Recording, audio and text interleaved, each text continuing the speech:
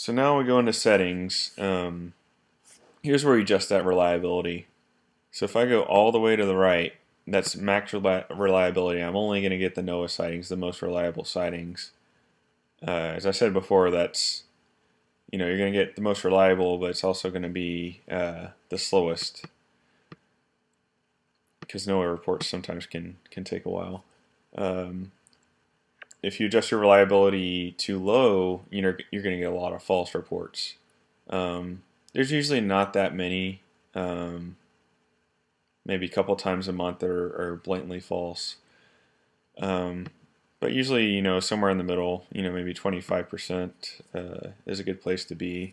That way all your false sightings will be filtered out for you. And so you can set up your email address, and you can also turn on or off hail alerts or tornado alerts, whether or not you want to receive them. And then once you do this, you have to hit save. If you don't hit save, the server is not going to know your email address or your currently saved settings. So it says I was successful. I'm going to go back. So now I have everything set up. So I know how to find current sightings, past sightings. Got my settings. So another feature of StormSpy is that you can view the current radar loop. TornadoSpy and HailSpy don't have that feature. This is only a StormSpy feature. So we got our current radar loop. You can kind of go around there, see something's happening on the East Coast. It's that line of storms that caused problems in Louisiana today. And that's animated radar loop. You also go to the warning map.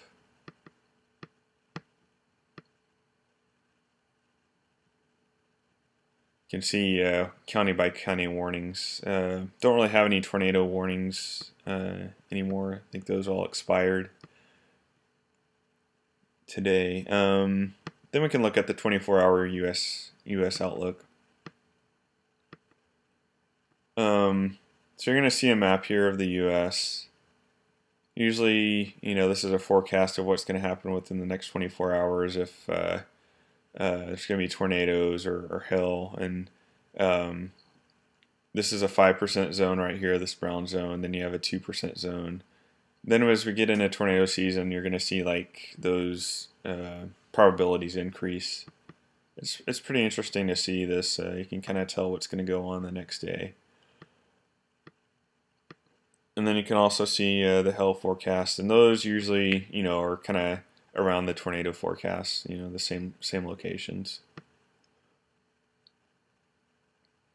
We can go to the 2-day U.S. outlook, and you kind of have the same setup here, except in this case, the hail and the tornado forecasts are both combined. So there's going to be some bad weather over here within the next 2 days to the right of that line.